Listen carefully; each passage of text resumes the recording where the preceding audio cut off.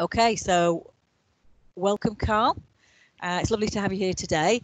Okay. Just to let you know, this session is being recorded and will be available after the session on MyHub, on the My Beckett booking site. The reason we've asked you to come along today, Karl, is because, first of all, you've got a very interesting career story to tell us. The theme of today, Beyond Beckett, is clarity, career clarity. And you subtitle your session, Clarity Out of Chaos. Interesting, when I was chatting to you before, your message about careers can be quite messy. Yeah. But it just doesn't mean to say that it's not valuable, and it's important to keep your end goal in sight. So, Karl, your story is an example of how careers are often not linear. There are stops and starts along the way, and the value of learning from experiences and taking opportunities as they arise. So if you have any questions, please join them put them in the chat function, and we can go to them at the end.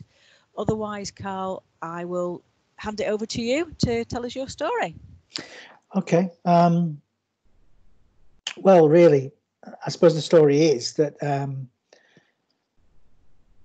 I had an idea of what I wanted to do fairly early on before I went to university. And then it changed, and it changed again, and it changed again. And the reason it carried on changing was because life happens and circumstances change, and things don't necessarily unfold in a perfect and linear way. And I think these days, one of the things that we possibly do a disservice to students with is we sometimes give a narrative that there's a process, and that process is you make decisions while you're in college about what you might want to do in future. You make decisions about what you want to do next based on that. You go through a period of further study of higher education, and then we start talking to students about applying for graduate jobs towards the end of that period, and we support students in doing that. And there are expectations, I think, that are built up by that. Now I've been working at Leeds Beckett University in my role as a course director now for nearly 10 years. I think it's 10 years. And I see over and over again that my story, the wobbly kind of non-linear journey that I went through, is reflected again and again in student stories.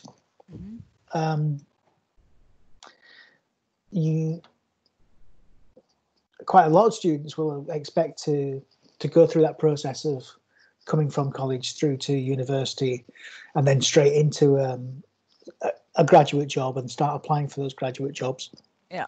And I stay in touch with students, and they'll come back to me, and sometimes they'll be frustrated about where they are 6 months or a year or 2 years after they've left university. I can tell you a story about a specific student before I get onto my own story. Really, first grade student that we had who graduated with the first from our degree, and it was in one of the first years I taught on BA journalism. And I know that when he left, he found it very difficult to actually find the job that he wanted to. He was very focused on wanting to get a job in print journalism. He had a pretty small job on a local community newspaper that catered for a small community, and lost that job, and then was without work for quite a long time. And I was in touch with him on social media, and I would see frustrated posts from him about all the time that he'd spent studying on his degree and the time he'd spent at college. And I spoke to him, and other colleagues spoke to him during that time, because we kept in touch, and we appraised him of opportunities as they arose, and we tried to encourage him to carry on applying for things. And I don't want to tell you where he ended up working because I want to maintain anonymity, because I've talked about the fact that he was quite frustrated about that process. But he now works for a national newspaper. And that didn't happen for him until a good 5 years after he graduated. He managed to get a trainee position. Mm-hmm. And I think a lot of graduate careers look like that, rather than look like the ideal.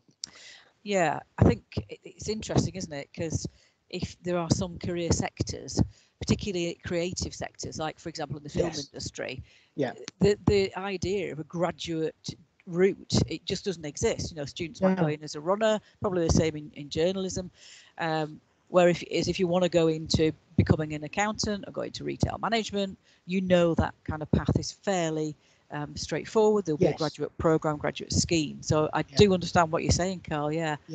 So that's very much the case, Fran. So in the creative industries, and I think part of it is that students exist within communities where they're talking to students that are on different kinds of program and have got different career aspirations.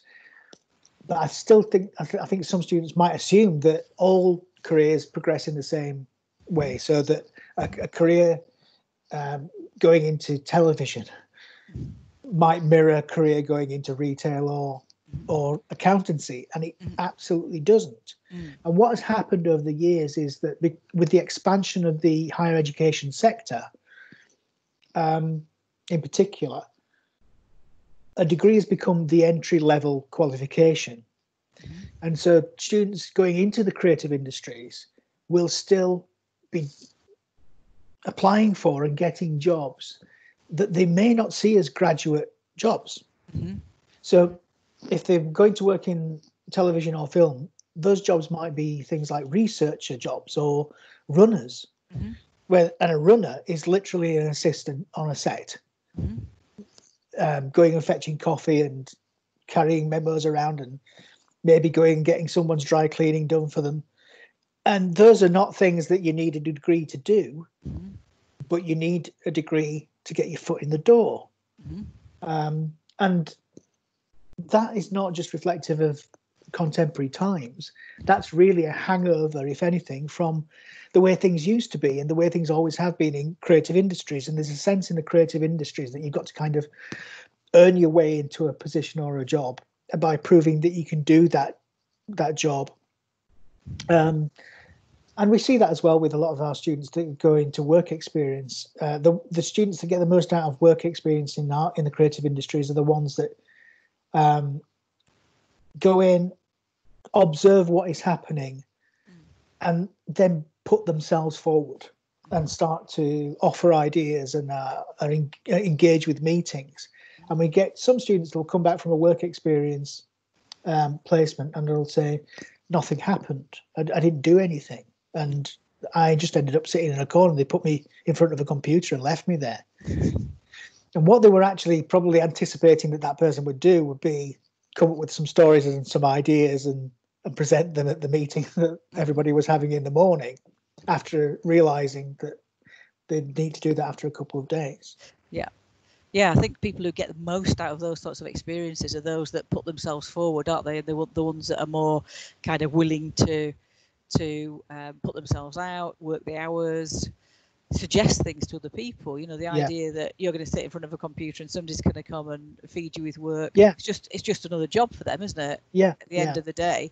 So if you can be more outward going and how can I help you? How can I support you? How can I add value whilst I'm here on work experience or work placement? I think those students tend to generally get more out of it. And it's often the case in the creative industries that the actual jobs, the work that you do, is fairly autonomous anyway. So you kind of have to find what your task is for the day in jobs like that. Whereas in some of the jobs you'll be, you might have a line manager who delegates several things to you, and you've got responsibility for doing something in a particular area, and you're going to work your way through that. If you're working for a television station as a reporter, and you're at cub level, you're at entry level, your job is literally to find news. to Yeah. go out and see what is happening, and then come back with those ideas and say, I've heard that this is, there's been a planning meeting and there's a supermarket that's going to open, and lots of people are riled about it, and maybe I could go down and go and talk to those people, and we could have a package by the end of the day. So it's very much for self-starters and people that are putting themselves forward and interesting, engaging in that kind of process. Yeah, it is. So I can illustrate some of that by talking about a bit more about what my career was like. Yeah. And I'm happy for interruptions to happen during this process. So I decided that I wanted to go into journalism before I went to university. And at the time, I'm not going to say how old I am, because, but people should be able to guess by the end of it. It was in the 1980s when I went to university, went on my degree, and I chose communication studies at the time. There were, I think, 5 courses in the country in media and communication studies. There are 500 now. Oh goodness! So that was interesting in and of itself. It was not a degree that was well known or popular. And I came out of that, and I was just looking. I decided I was going to stay in the city that I studied for a little while, and I was looking for jobs in the media industry, any job in the media industry at that point. And my first job was working on a business-to-business magazine. And business-to-business magazines are magazines that are for particular sectors within business. But I wasn't working on the editorial side. I was selling advertising, which for me was really frustrating. It was one of these, I was in a situation where I was actually in a creative environment doing a non-creative job. And we'd have these meetings within the magazine where we'd all be sitting in the room and talking about what was happening within the magazine, and what the strategy was for the next issue and so on. I was listening to these ideas that people were pitching, wanting to pitch things in myself. And anytime I spoke up or said anything, it would be, why is Karl talking? He's only classified advertising. Yeah, exactly. Well, and, you know what, Karl? It sounds like you go, by sitting in those meetings and acting as you were able to kind of understand more about how a magazine operated in a business-to-business magazine operated in practice. So it was valuable experience in that respect. Yeah, it definitely was, because I realized then that there were structures within magazine organizations that I didn't know about. No one had taught me these things. We didn't get taught these things on the degree that I did. What I was able to do with that knowledge was I realized going forward then that there were people that you could get in touch with specifically to pitch to if you wanted to work as a freelancer, for example, which I did later in my career. I realized that the way that magazines were financed was not just through the cover price, the price that people pay for the magazine, but mostly through advertising. So the department that I worked in was massive. It was bigger than the editorial department. And it was split into 2 parts as well. There was classified advertising. So that was for jobs and things that people would place in the magazine. And that was that was sort of low income source material. And then there was display advertising, which was for full page ads and graphic ads that organizations and companies would place in the magazine.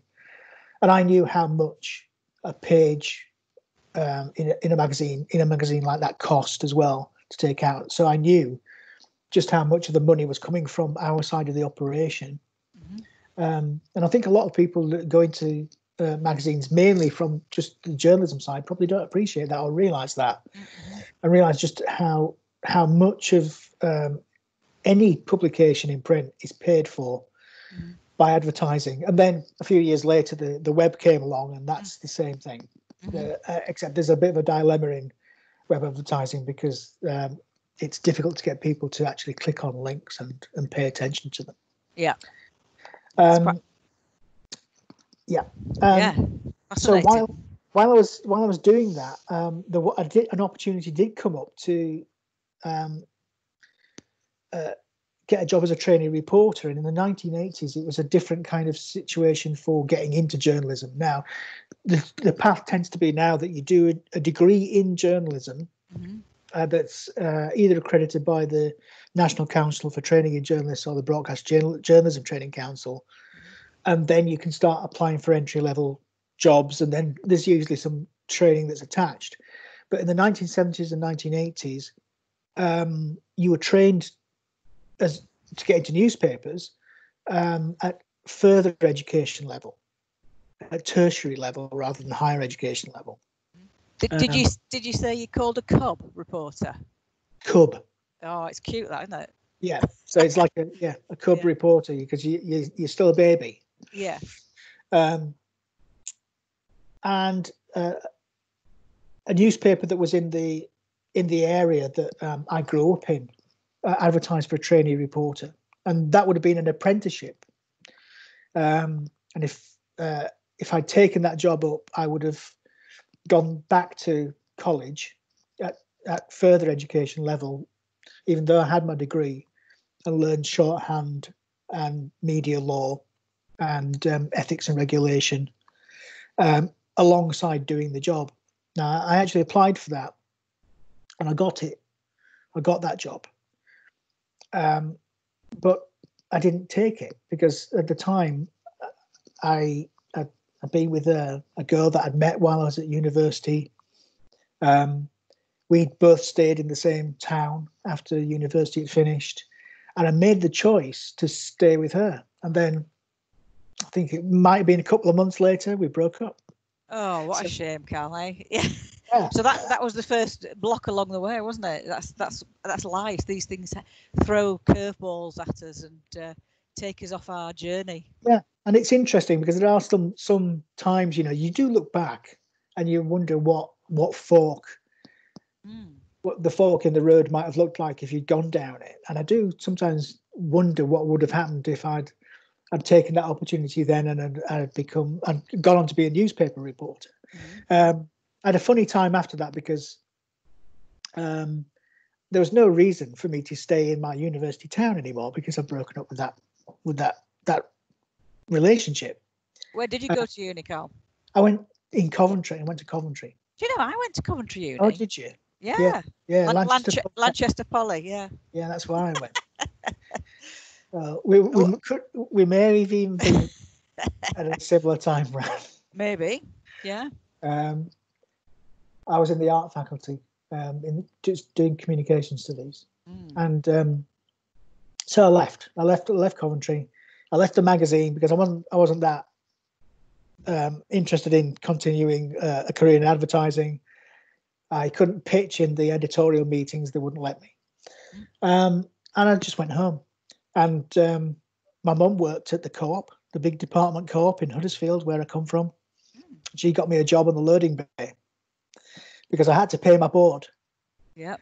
And so that's what I did. And I did that for 6 months. And while I was doing that, I was applying for master's degrees because I'd realised that what I wanted to do was start to look into some of the things I'd started to become interested in a little bit more detail. And one of those things was computers. I'd started to get really interested in computers. Now, it might be really difficult for people that are 18, 19 to understand. But at the end of the 1980s, people didn't have personal computers. So getting interested in computers was a hobby. It was very much a decision, a choice. People might have had game consoles. They had there was the Nintendo game console was around at that time, and there was one called the Atari 2600. You could play Space Invaders on it. Yeah. But using computers, Ping and pong. Yeah, ping pong. Ping and pong. What was that Frogger thing? Frogger. That was Frogger. One, right? Frogger. All those kinds of things. People could play them, but there weren't very many people that had personal computers at home. And I became interested in personal computers through making music. I bought a computer, an Atari ST computer. I started making music with that computer to control keyboards. And then I found out that I could do things like 3D design with this computer. And I was interested in virtual reality. I was interested in that because I like science fiction. So all these things started feeding into the interest that I had. And I'd kind of forgotten about being a journalist, to be honest. I just wanted to study that at master's level. And I had an opportunity to do that. So I did that, and I went and did that for a year and a half. And I came out with a distinction from that. And it was a really valuable time because that changed the direction of everything for me for a while. And that consolidated a specialism for me that I didn't have before, because up until that point, I just had a general idea that I might want to be a journalist, I might want to be a writer, but I didn't have anything to write about. I didn't have anything that was a specialism that I could sell to people in that area. It's interesting your master's was in a different sort of area, because again, that's another thing that young people often, they get pigeonholed, don't they? They kind of I've got to go on this path, and it's a straight path, and I'm going to do this and then follow on from that. And they don't understand that sometimes there are other options that might be better for them, and it might mean a change of direction at, say, at postgrad level. You know, there's lots of conversion courses and that they could consider. I often think as well is one thing I think that some students at the age they are find difficult to conceptualize is that there might be a specialism within the area that they're interested in that they could narrow their focus down to, rather than being a generalist, that would give them an advantage and help them get into that industry and go through that door. And that's certainly what happened with me. I had this vague idea that I wanted to be a journalist of some kind. I don't think I would have been a very good reporter. I don't think I would have maintained my interest in it for very long. And even if I had done that training, I think I might have dropped out and been disillusioned. Because I think you've got to have specific interest in certain areas. I think to be a good reporter, you've got to be quite outgoing. You've got to be fairly extrovert. You've got to want to be getting out in the community and talking to people and asking questions. I was always a little bit more reflective and analytical, which is, I think, why I ended up going down the path that I did, which I'll get to. And then there was another couple of paths along the way before I actually got to that point where I was happy with the work that I was doing. I didn't think about going into journalism at that point. That idea had gone. And when I came out of my master's degree, I was thinking what I probably should do with this cutting edge information that I have is teach at university level, because from my perspective, from my understanding at the time, that's what you did. You know, if you're doing research, you continued doing research. Yeah. So I was looking for opportunities to continue doing that research. There was no way I was going to be able to afford to do a PhD at the time with my background. My mum was a cleaner. My dad was a technician in a school. I was the first person that went to university. Yeah. So there wasn't really an option for me to just then apply for a PhD and fund that myself. It wasn't going to happen. Yeah. So I was looking for opportunities really to continue doing research, and that's why I looked for lecturing jobs, and I managed to find one. I was only looking for part-time jobs, but I landed a full-time job as a lecturer, a university lecturer, at 23. Wow. Coming out of my master's degree. And the reason for that, the reason why I think they took me on, is because this was a time when people were starting to use computers in universities for the first time. And again, this is something that young people will find difficult to conceptualize. When I did my degree, all the essays that I wrote were in longhand. And I remember it well, Karl. Yeah. I've still got them. Yeah. And Indeed, when I got the job, I would write my lectures out in longhand, and we would have overhead film, overhead projectors. Yeah. If you wanted to show a diagram to students, you had to get it printed out onto a piece of acetate and put it onto an overhead projector, not a PowerPoint like this. Yeah. And so the skills I had were rare. That was the issue, really, and I think that's why I was able to get that full-time job, because there just weren't that many people around with IT skills and media skills. But you were making the point, don't you, that students can differentiate themselves by having those skills that employers are looking for. And for example, at the moment, one of the things is saying to students, use the time to learn digital skills. Simple things like advanced Excel skills are always sought after by employers. Absolutely. So if you can make yourself stand out in some way, that is you'll be in an advantageous position. Yeah, well, a lot of our students now differentiate themselves through their digital capabilities as well, because it's a similar kind of transition that's occurring in journalism now. We're moving more away from print into online, and there are a lot of people that don't like that that's happening, but we can't say it's not happening. It is happening, and so young people often have some advantage in that because they're used to using mobile applications and social media. And one of the things that our course, for example, does for students is it concentrates in some parts on digital media production and the way that you can create that kind of content using a best practice method.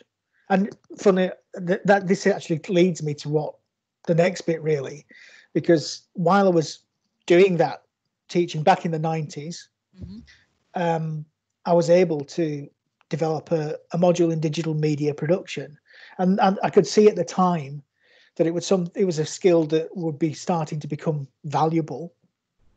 I managed to make an argument that would be the case, and I was allowed to do it.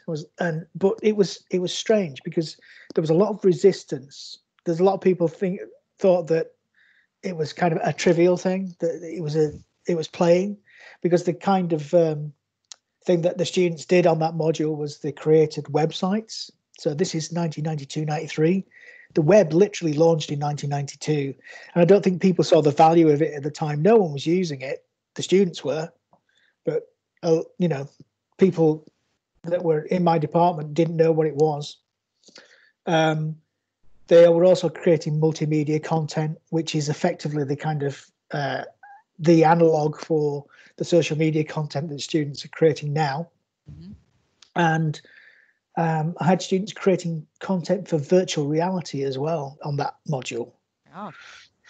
Because that was a big thing, funnily enough, at the end of the 80s, and then it went away and it came back again. So that was strange. I remember my younger brother having a game, like a sharks game, and you looked at it, you put it up to your eyes. So that must have been the early stages of it.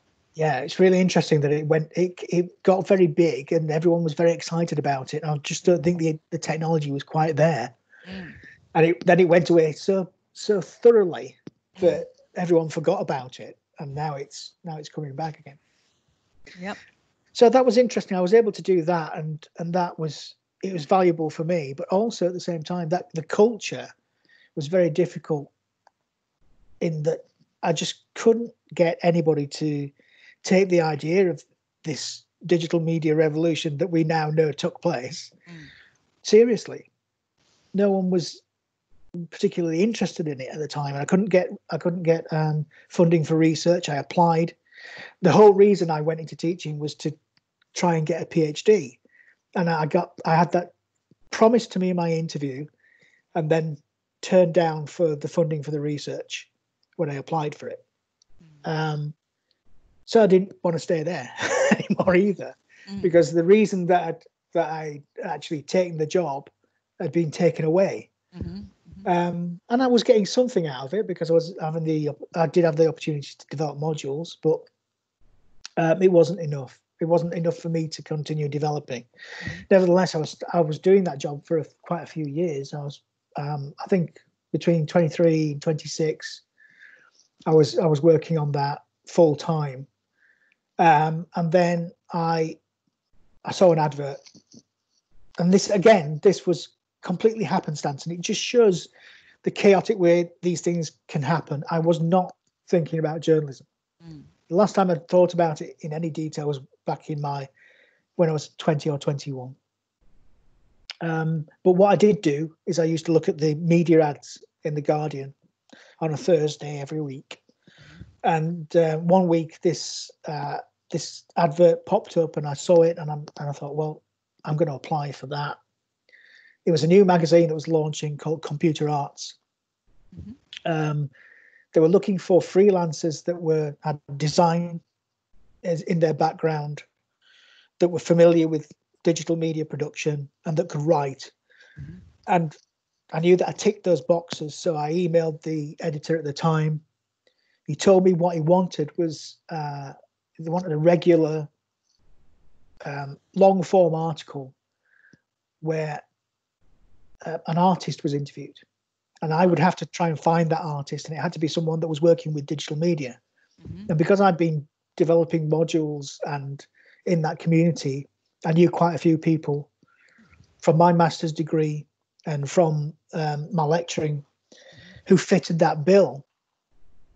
And I said so. I said I can interview this person and this person and this person, and we'll do that. And I started writing these. And again, this might be interesting for people that are living in digital times now. The first articles I submitted for that Computer Arts magazine, which was very ahead of its time, very cutting edge, I sent them by post on floppy disks. So I produced the articles in a digital form, but I didn't email them because the bandwidth wasn't good enough to send all the images over. You had to put them on a disk and send them by post. That was the only way you could do it. In the dial-up days, Carl. You had to dial up, didn't you? And yeah. So did you have to freelance, or did you have to kind of do some work for nothing initially to get that job? I went straight into freelancing and was paid right from the beginning of that. I never wrote for free. I never have written for free. And I would say to students, if you can avoid doing it, if you can avoid writing for free, you should. You should see your value and the value in your work as much as possible. And even if you're only being paid 25 quid for 200 words of a blog, at least that you're seeing that's you're putting value on what you do that way. Now, having said that, you do have to build a portfolio, but I think that you've got to have a cutoff point at some point along the way and say, I'm not going to do this for free anymore. Because if you can't continue to do things for free, two things will happen. Firstly, you'll start to see the value of your work as free and what you do as having no intrinsic value. And secondly, other people will think the same thing.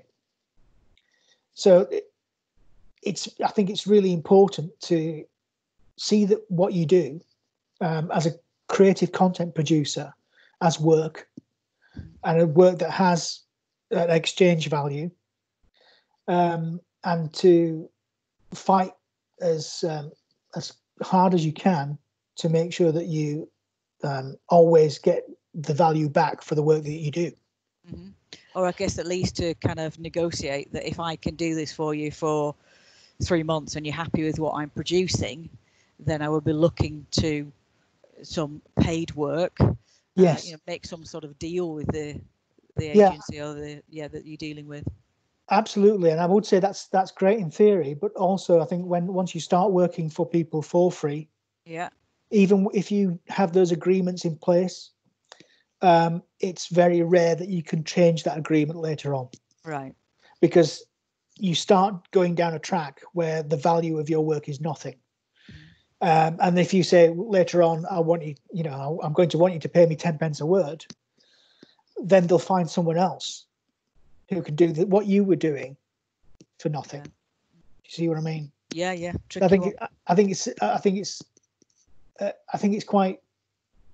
It's imperative really for professional writers and journalists to dig their heels in as much as possible and ascribe value to the work, and to, you know, also make it very clear to publications that are setting up, that are publishing content, that they should be paying as well. Yeah. If they're using it, if they're publishing it, then they're gaining something out of it, aren't they? So absolutely, yeah, they're getting a return from it. I've annoyed people in the past because they've come to me and they've asked if we can provide students to create content for their organizations and their startups. And I look at these very carefully. And if a startup is genuinely, say, a website that's run by enthusiasts who are really interested in a specific niche area. So if it's, you know, a group of people that want to start a football website, or people that want to create local news for a local area because it's not there, or they're interested in music or fashion, I'll pass that opportunity on to students and say, you know, this might be something to build your portfolio up.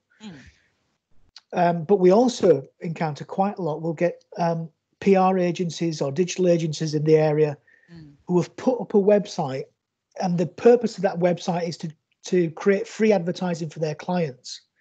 And then they'll try to find, they'll try to find students to produce that content for free.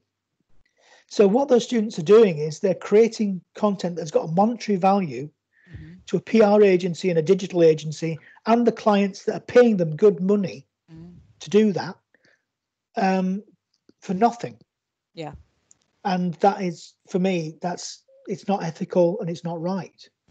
And they should be paying something to those students.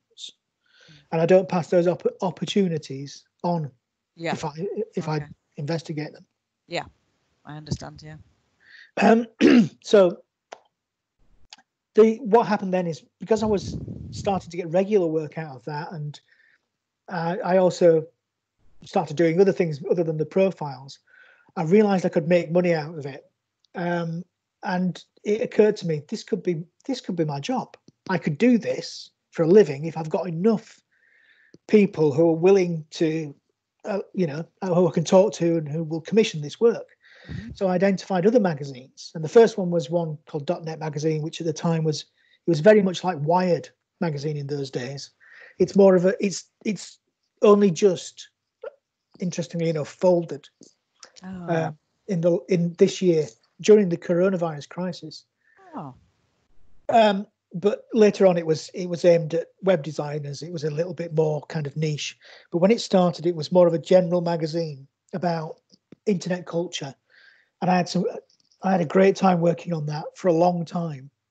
But I had to really fight hard to get into that magazine. I read it. It was a magazine I read.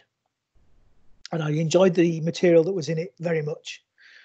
And I sent an email to the editor with a couple of ideas for articles, and he just didn't get back to me. And I followed up on that, and he didn't get back to me. And I came up with a couple of other ideas, and I sent them to the editor again, and I didn't hear anything from him. And in the end, I spoke to the editor that I've been working with, because they were in the same organization, in the same publisher. And I said, do you know this guy? Is he all right? Because I've been sending ideas to him. I've just not heard back from him. He said, yeah, he's okay. Why don't you give him a ring? And so I did. And I must have caught him at a really busy time, because he was really annoyed that I'd called him when I started pitching to him. And he said, then he said, send me an email. And I said, I've sent you 3 emails and I haven't had a reply from you. He said, oh, if you send me an email now, I'll get back to you. So I think the fact that I'd shown that willingness, and also I'd been a bit tenacious, meant that the next email I sent, he actually noticed. He saw my name and he read it this time. Yeah. And that was the first commission I got out of .NET Magazine. It was a big article as well. I remember it running over 8 pages. So that was quite a gamble for him to take, to someone that he'd not used as a freelancer before, to give over eight pages of his magazine. And I worked for .NET magazine for years after that because of that conversation. And I just used the same technique really for a bunch of other magazines. I made a list of magazines I wanted to work for. I got in touch with the editors. I pitched ideas to them. And 3 years later, so this is year 2000, thereabouts. I was 30 by that time, and I had left my job as a lecturer. I was making probably twice as much as I had been at the time as a lecturer, because I was at lecturer grade, not senior lecturer or principal, which is a bit more. Just out of freelancing, really, and running my own business as a journalist, as a magazine journalist. And because I built up relationships with those magazines, the trips would come up and they'd get in touch with me, and I would be able to go and I would be able to go on those trips and travel the world. So I was able to go to San Francisco to see the launch of Microsoft products, and I was able to go to the Netherlands. And my work was in magazines as well, just around the world. And one of the interesting things that happened very quickly is that work would be translated, and it would be published in American magazines and Japanese magazines and Russian magazines. Really interesting. Yeah. Isn't it interesting what you're saying about how hard you had to try, though, to get through to that first guy at .NET Magazine to get him to give you a break? And, we often say, young people today, that it's the tenacity that you need to just keep on trying. And if you fail, in inverted commas, it's a learning experience. Yeah. And you just got to keep on going, and eventually some good will come. Yes. Yeah, that's it. Exactly. It's about being tenacious and identifying those opportunities, and when those opportunities come up, you going for them as well. Making sure that you take advantage of what's there. Sounds like you had a fabulous period of time there, traveling the world and running your own business. And did you commission other writers at that stage then, Karl? I did work as an editor on a couple of projects, on special projects. But that wasn't my specialism really. I was more of a features writer, and that's what I tried to stick to as much as possible. Okay. I did a lot of other kinds of work. I did reviews and tutorials, and that was the bread and butter in a lot of ways. Mm-hmm. But the interesting stuff was features writing, was doing investigations into things, and it was all around tech. Mm-hmm. And I think during that time, I kind of built up a reputation as well of being a reliable features writer. So that's another thing that helped propel that career along. I guess that's really important. Any freelance work, isn't it? That you've got to be reliable and do what you promise and deliver by the deadlines, etc. Yeah. Is this Manchester, Karl? I can see here. It is. Yeah. So I went back to university. I'm trying to think when it would have been. I think it was 2009 or 2010. And at the time, I was looking for a new challenge. So I went to the University of Manchester and did another master's degree. And part of it was because freelancing's great, and I had a terrific time, and I was really enjoying myself and the work that I did. But wasn't much progression. So once you've hit a level, you stay at that level. And I was starting to think, I'm in my 40s now, and I was starting to think about what I was going to do for retirement, and I was looking at my career in a different way, and a way that I wouldn't have done in my 20s. So I was starting to think about what I was going to do next, and I was just carrying on doing the freelancing, and I got another master's degree, and then I didn't immediately get a post as course director at Beckett University, but a few years ago, 9 years ago, I started teaching at Beckett on a part-time basis at first, and that just supplemented my freelance income. And over a period of time, I think I just made decisions as I was going along that I wanted security rather than excitement at that point. And I was starting to enjoy as well working with students more and more. And so as those opportunities start to come up, again, that was it. I was making those decisions based on the opportunities that came up, the opportunities that arrived, and ended up where I am now, which is teaching the next generation of journalists how to do what I did, really. Amazing. Yeah, we used to talk about portfolio careers, didn't we? You know, like you said, part-time freelance writing and part-time lecturing, and we don't use that word so much now, but it's kind of commonplace, isn't it, for people to have different income streams? Yeah, and that I was for a while when I first started at Leeds Beckett, that's what I was doing. I was doing both. I was continuing as a journalist, and I was teaching part-time. And then as the opportunities to move up the ladder as a lecturer presented themselves, I realized that I would have to concentrate on one thing or the other and make a choice.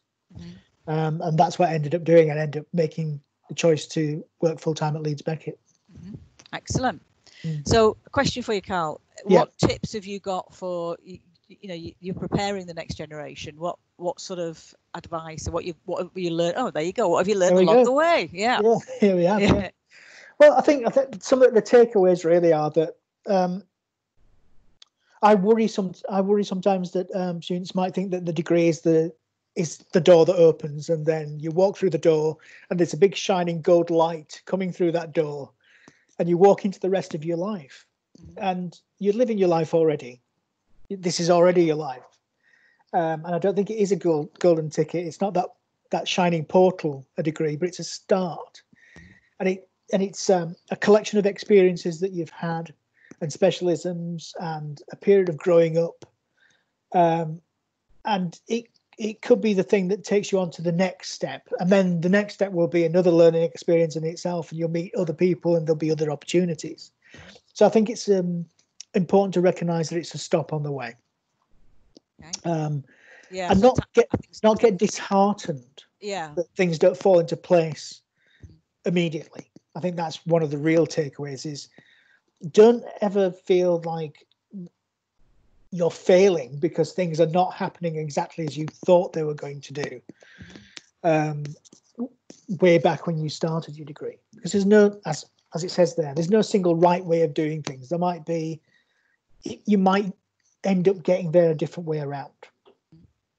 So it's about recognising that there'll be opportunities and experiences, and making the most of the things that happen. And you used the word earlier on about happenstance. Sometimes you don't plan them. It wasn't part of the scheme and the career journey, but actually just thinking this could be valuable. We will seize this opportunity. And I find that sometimes students, as you say, think the degree is the golden ticket, and it's often saying to them, look, you have to have other things besides your degree now, the extracurricular activities, so that you can showcase and demonstrate what you can offer an employer.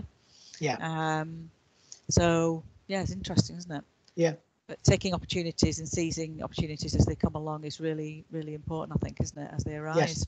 Yeah, absolutely.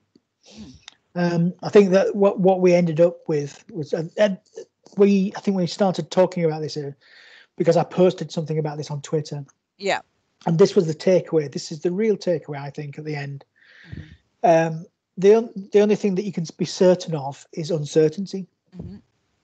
And I know that when I work with students, a lot of the time students will ask me for certainty about specific things. And there's something that you can give certainty about. You can say when a piece of work needs to be in, and what will happen if you don't hand that piece of work in on time. But as we have learned the hard way over the last 3 months, the only constant is change. We've had to adapt to very specific and unusual and extraordinary circumstances and new ways of doing things. that's just it's just an exaggerated version of what is always happening. Your life will always change. Good things will happen, and you will be able to take opportunities and seize them. And sometimes things will come along that will challenge you as well.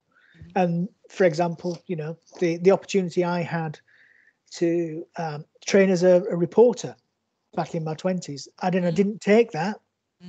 And then a couple of months later, my life was turned upside down by the breakdown of a relationship, and I ended up going down another path, and that path ended up here eventually after going different ways. But that was because life is change. And it sounds like it took you in a direction that was better for you in the long run. Yeah, I mean, I think I could say in hindsight, yes, looking back, I think it probably was, because it gave me that opportunity to work as a features journalist, as a magazine journalist. I'm not I might have got there anyway, but as I said earlier on, I don't think I was a reporter. And I was interested in journalism, but I think he could have even put me off journalism for life, being a reporter, because I know what reporters are like now. I work with a lot of reporters and I talk to them, and I know what kind of job they do. And I know that it wasn't particularly the kind of journalism I was interested in. And maybe it took that for me to find out what I needed to do and what I wanted to do. And I think young people are probably often in that position as well, where they might have a vague idea about what they're interested in and what they want to do. You don't really know until you're in it and you're doing it. On that, well, that's when you find out. Yeah, sure. Karl, I'm conscious of time. Yes. So I was going to ask you about networking, but I don't think we've got time to do that. Thank you very, very much for sharing your journey today. It's been fascinating, and some brilliant takeaways for young people and our students that are embarking on their career journeys that are going back to the beginning. You know, it's not always a linear straight path. It's a windy, wiggly road, and that doesn't make it any less valuable than a linear journey. So thanks very much.